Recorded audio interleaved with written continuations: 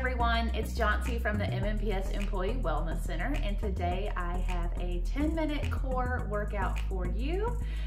This is how it's going to work. So we are going to do a total of 3 sets. Each exercise is 30 seconds. We're going to do 6 exercises and then take a 30-second break.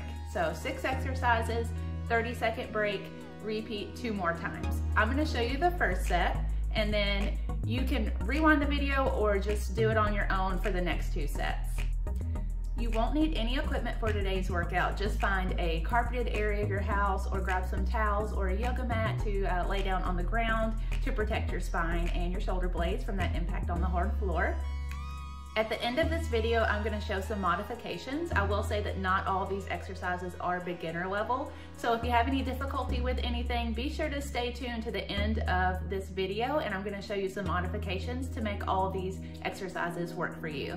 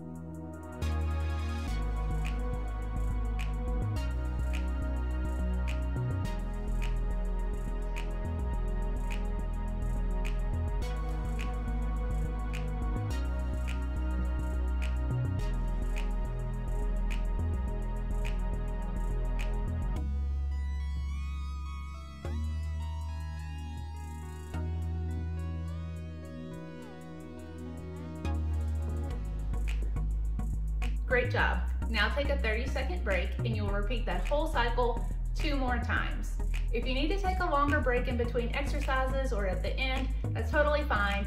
But the great thing about going from exercise to exercise is it keeps your heart rate up for that little cardio burn.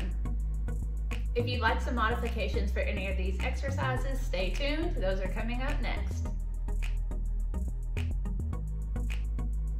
So anytime we're in plank position with our feet outstretched, we want to make sure our shoulders, hips, and ankles are in line. So we should be in one straight line. If that's difficult for you to do with proper form, just bring your knees down. We'll start there. So you can keep your feet up like this, keep your feet down. Our plank touches will look like this.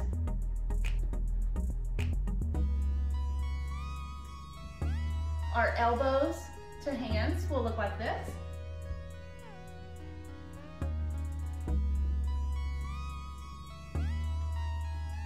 Our modification for flutter kicks will look like this.